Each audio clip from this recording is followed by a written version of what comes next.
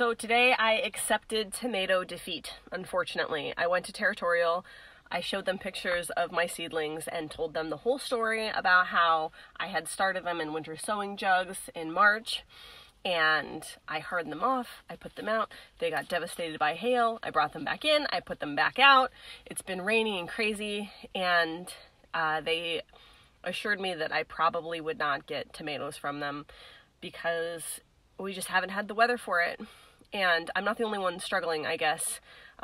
We had been in a drought for like 3 years and it's been crazy, but now we've had record rainfall. Like, we are far surpassing what we would normally get, and temperatures are like up and down and all over the place. So it makes me feel better knowing that, like, I failed, but I'm failing with everybody else, if that makes sense. So let me show you what I got. Okay, here's all of the babies. So like I said, I went to Territorial and I showed them pictures of everything that was happening. And basically we decided the things that are doing really well are my cabbage and my kale and the broccoli and the snapdragons, and everything that's not doing well are the peppers and the tomatoes. And it turns out that all of the cold weather plants are doing excellent and all of the warm weather plants are not doing excellent. So it's obviously a weather thing. It really bums me out because this is my first year doing vegetables. I've always done flowers, but I've never done vegetables, and I have this overwhelming feeling of like extreme failure. And so I was like, please just tell me that, like, I'm not failing. And they're like, you're not failing.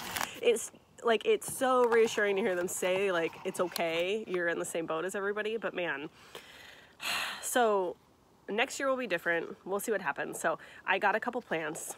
These are not hardened off yet. These are early jalapenos. These were in their greenhouse because guess what? It's June and it's still not warm enough to get these guys out and going. So I have to harden these off. I got 3 jalapenos. Woo! And then, where's my other jalapeno? Here we go. Early jalapenos. And then I got Lady Bell peppers. I also got 3 of those. In back here. So all of these will come in the house if the temperatures drop below 50 degrees, which I don't think that we're gonna have that happen. It might get close. I'll bring them in tonight, and it is gonna rain, so rain all weekend. I've got some tomatoes that are hardened off. They're looking beautiful. These bottom leaves are a little kind of grumpy. So I asked them, what is your favorite tomato? So I got a grandma's pick, is what it's called. This is a large indeterminate tomato, meaning that it's just gonna go and go and go.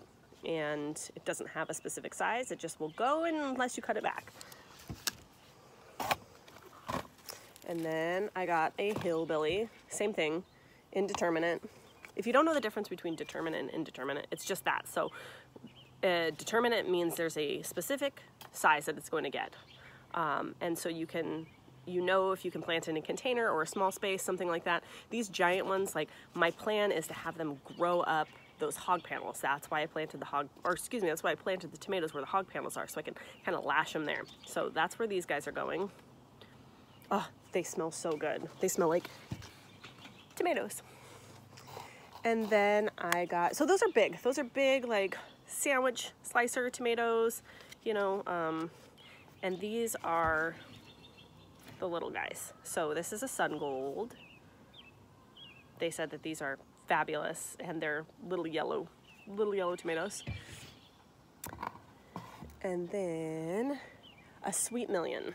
That's the other one they said that they really, really liked. And same thing, little tiny tomato, and it's red. But these will also get big too. This already has flowers on it.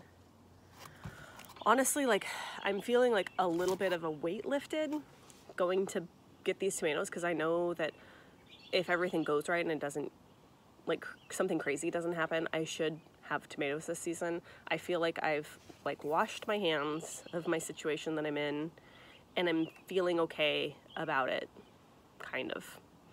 It's still super hard, but I'm feeling okay. I'm accepting it. Also my nasturtiums up in the raised beds aren't doing super great, and I don't know what it is. I don't know if it's too much water or I don't know. I have no idea. Maybe just hasn't been warm enough. I've got one over on the rocks. It's doing great. It's happy. It's fine. It's big. But I've kind of neglected it, interestingly enough, and only like let it get watered from the rain. So I'm wondering, maybe I'm overwatering it in the beds along with all of the rain. So I got more nasturtium seeds. Night and Day is what these are called. They're really cool. I've never seen colors like this. It says pale ivory yellow contrasts with bold mahogany, adds an appealing zest to any container or border, right? So mahogany and pale yellow. More of these guys. Dakota Fire. I can't help myself with these. They're just so beautiful, and they're getting ready to bloom. Let me show you. See that? So I'm planning on putting that, oh hello, I'm planning on putting that along here. And I am growing yarrow. I've been growing yarrow from seed, and the yarrow is doing fantastic. But I got this bad boy because I love this color. You see that? Holy cow, that's beautiful. So again, I couldn't help myself. And it comes back, it's a perennial. I need more perennials. And of course, I got more pink grass. So I'm gonna go get these in the ground and hopefully feel better about the situation. These beautiful babies. Don't they look so nice next to the snapdragons? They're like cousins. I think at some point maybe I'll put these in the ground, but right now I'm really enjoying the fact that they're so close to my window and I can see them when I'm sitting on my couch. Okay, this is how I have them laid out so far. So this is gonna get tall. It's gonna have those beautiful orangey, peachy, oh, what a cool name too. Firefly, Peach Sky, super cute. So this is gonna get up here, so I'll be able to see it out my window. It's gonna contrast nicely against this green stuff. This pink muley grass is gonna get up tall and kind of take over this space. It'll stand higher than that. It'll give like height, low, high. These guys are gonna kind of tuck underneath. Beautiful, and give that orangey, peachy glow against the pinky grass and the orangey yarrow. And then moving down here, I've got some ponytail grass that's beautiful in the wind, and that's gonna hold up nicely against this because this is gonna fade as time goes. This is a Solomon's seal. Love this. Came from my grandma's house. I've got more over there. Super cool, super prolific. And pink grass, that is a, oh gosh, a mum. And I'm hoping that it comes back. It's starting to get little green sprouts on it, so I'm letting it be. I do love mums. So if that mum does come back, it'll get up, you know, only so high, and then this pink grass will go over the top. It'll be like grass, this guy, grass, more yarrow to stand up tall. Tucked in here, we're gonna do another coneflower, and then grass next to it to kind of add some of this height. So we've got, it'll be like grass, flowers, grass, flowers, grass, flowers, grass, all the way down. It'll be beautiful, I think, in the fall. And this is all gonna come back. That's my favorite part about it. If anybody wants to comment about how hipster I am for wearing socks with sandals, now's your chance. But welcome to Oregon in early summer. I'm so happy to be out here planting this stuff. It makes me feel super good. It's like really heavy and hard to watch people who have like great YouTube channels who are like, I watched this lady last night who was like cleaning up from her spring harvest, and she was like, I'm cleaning my garden from my spring harvest and letting my summer plants grow in. And I'm like, I didn't have a spring harvest, like what the heck? She's like, and I've got some volunteers here taking over the garden, I'm gonna let them grow. And I'm like, I don't have any volunteers either, like nothing. wants to grow. So I'm trying to like stay in my lane, you know what I mean? And not be so hard on myself. But it's nice to buy plants that are already somewhat grown, so I don't have to worry about their little seeds. So that's where I'm at right now. Check this out. Look at all those worms. Look at all those worms. Super excited. Thanks guys for showing up to the party. Appreciate it. Okay, there we go. We're all in. I think it's gonna be super duper awesome when everything starts to get its color going. Okay, let's go do the thing. There has been no breach in the fence so far. So at least we're doing something right. Look at the broccoli. Look at the kale. Look at the cabbage. Doing good. The peas are doing good. Peas are doing good. All the dahlias are coming up. These guys are blooming. So these guys are coming up. Oh my gosh, there is even more coming up. I was not anticipating this. So, okay, I planted this guy, that guy, and that guy. But I planted these guys first. So, I'm gonna have a lot of pumpkins. That's totally fine. I'm totally fine with it. This is some of the damage that I was talking about with them. They think that these just got a little scolded by the sun. You know, it just, they hadn't been out and then they were out and the sun got to them. Like, we're fighting the weather. You know, this looks beautiful. I planted this guy later than I planted these guys. These guys are obviously struggling a little bit more because we're fighting with the weather. But huge victory is the snapdragons. Like, I cannot, look at, holy moly, that's like almost a flower. Oh, I wanted to zoom in. Look at, it's starting to get flowers. Like, this is a victory for sure. Like, I need to remember that's a victory. Holy cow. Oh my gosh, look. That's a flower. That's a flower.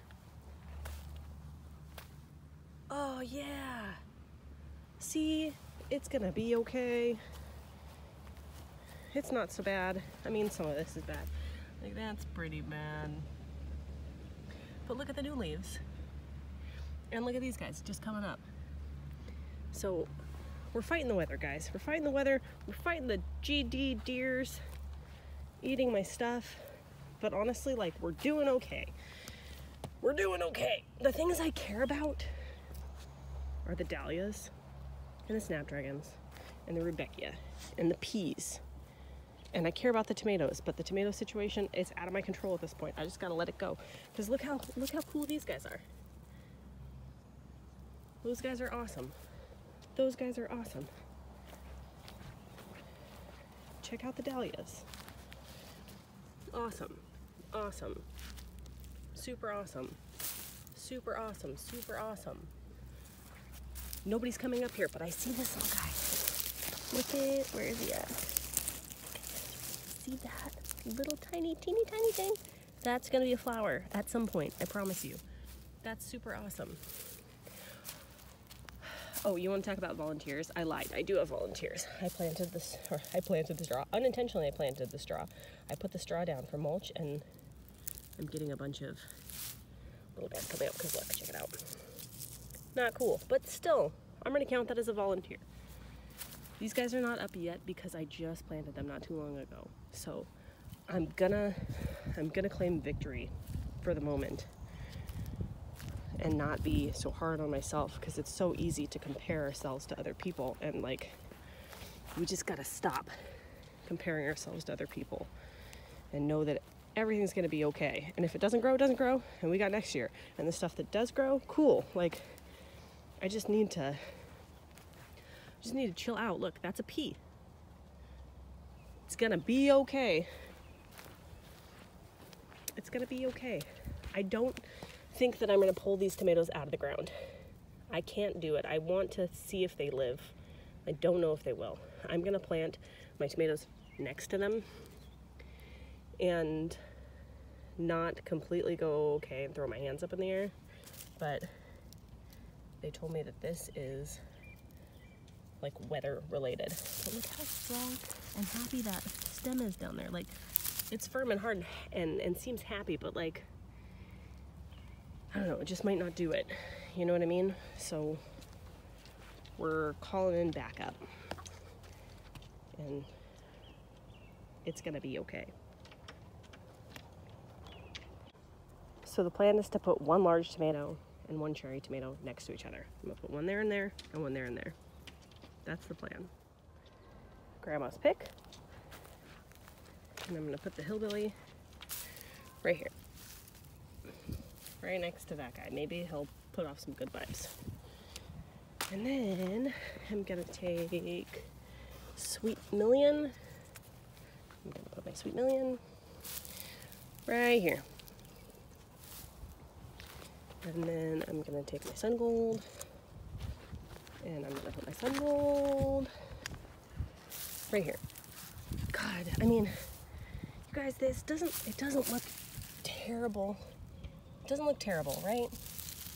There still might be hope. You never know. What if I just get like a bumper crop of tomatoes?